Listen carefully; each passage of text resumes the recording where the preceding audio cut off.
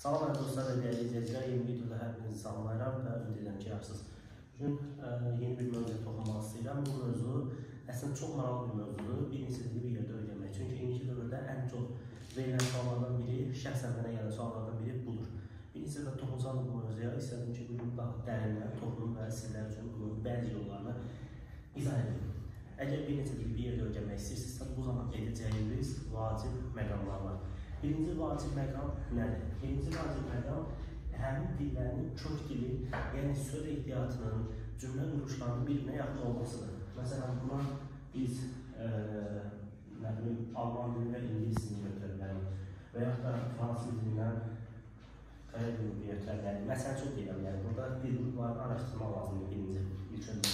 Mən bir neçə dili həmişə öyrənəndə bu taktikadan istifadə edəcəm. İkinci əsas məsələ isə ayrılacağınız vaxt məsələsidir. Məsələn, deyək ki, sizin ayrılacağınız vaxt 1 saatdırsa, bu zaman mütləq şəkildə 30 dəqiqə, yəni 30 sözdən məsəl üçün də qeyri-şərti rəqəmdir.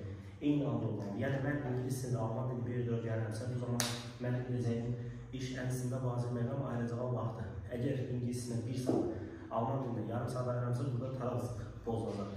İkinci əsas məsələ isə öyrənəcəyimiz mövzulardır. Bu nədir? Üçüncü daha doğrusu. Mənim üçün ən vacib məqamlardan biri budur ki, öyrənəcəyim mövzular deyil olmalıdır. Məsələn, deyək ki, siz bugün İngilis dilində günlük conversation tipli bir video baxırsınızsa, Alman dilində bunu etməlisiniz və eyni dəqiqədə olmalıdır. Məsələn, siz deyək ki, təhsil almalı sözlər öyrənirsə, bu Alman dilində, İngilis dilində də eyni sayıda və eyni nisbətdə olmalıdır. Yəni, bu qaydalar ilkin qaydalardır, amma çox vacibdir. Və kimsə desə ki, eyni anda dil öyrənmək olur, bu dünya çapında sınavdan keçmiş bir taktikadır və bütün hər bir poliglotlar da bunu edir və öyrənir. Mən də həmçinin bunları etmişəm və nəticəsini görmüşəm. Digər suallar üçün isə aşağıda yaza bilərsiniz. Çox sağ olun.